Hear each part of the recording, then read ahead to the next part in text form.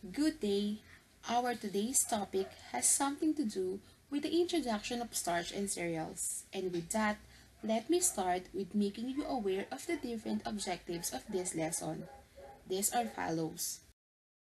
Number one is to identify tools, utensils, and equipment in starch and cereals preparation. Second, identify the types and sources of starch. And lastly, understand the properties and reactions of starch.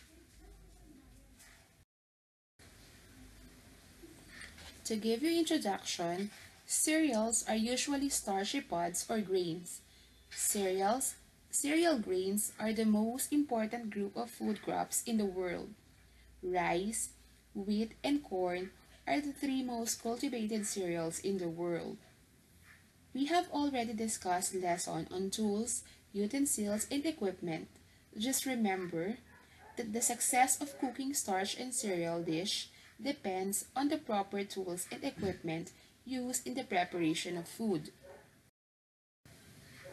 Now, let's move on to the classification of starch. The parts of plants that store most starch are seeds, roots, and tubers. Natural or native starch, meaning to say there is no alteration or modifications that happen to the starch. It's like you just eat a fresh cereal or grains, and from that you can get natural starches.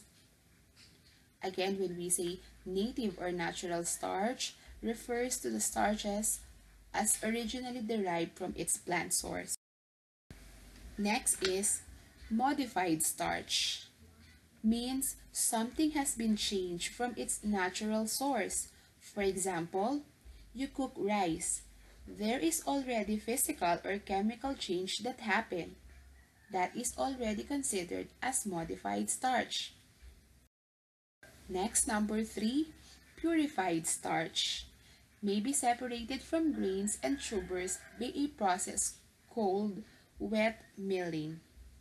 This procedure employs various techniques of grinding and screening to separate starch from fiber, oil, and protein. Now, to give you information more of starch and cereals, let us discuss the structure and composition of starch. There are two types of starch molecules, the amylose and amylopectin. Amylose is a long chain-like molecule, sometimes called the linear fraction, and is produced by linking together 500 to 2000 glucose molecules. This is also responsible in gelling characteristics of starch when they are cooked and cooled, while on the other hand, amylopectin has highly branched, bushy type of structure. Cohesion or thickening properties are the contribution of amylopectin when a starch mixture is cooked in the presence of water. Now, since you are familiar with the starch molecules, let's discuss the properties and reactions of starch. Number 1 is gelatinization. It is the sum of changes that occur in the first stage of heating starch granules in a moist environment, which includes swelling of granules as water is absorbed and disruption of the organized granule structure. This means this will take place when starch absorbs water and be heated. Once the starch is combined with water or any liquid content, then heated, the process is called gelatinization. Next is viscosity. The resistance to flow, increase in thickness or consistency. When the newly gelatinized starch is stirred, more swollen granules break and more starch molecules spill, causing increase in viscosity and thickness. This reaction is the result of its amylopectin content.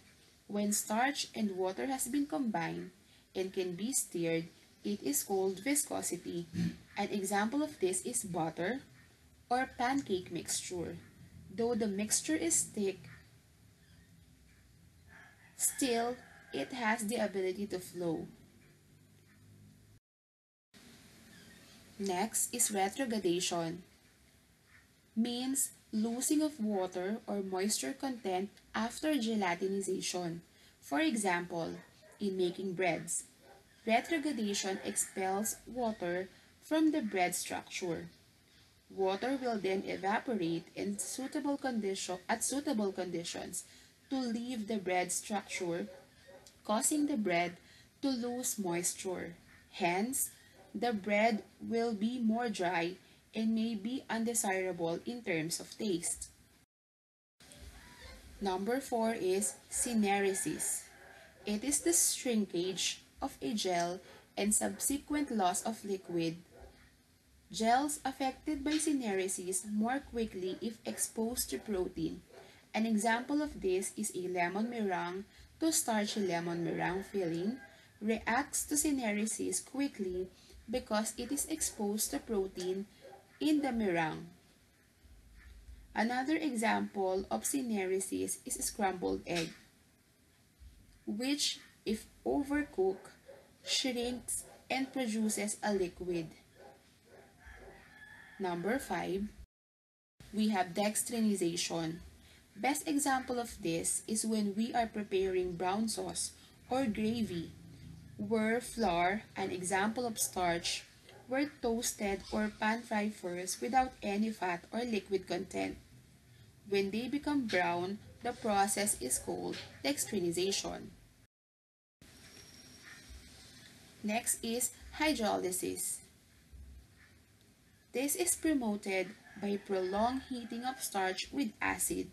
This can happen when cooking an acidic food such as pineapple pie, resulting in reduced viscosity or firmness of the pie filling. That ends our lesson. Thank you.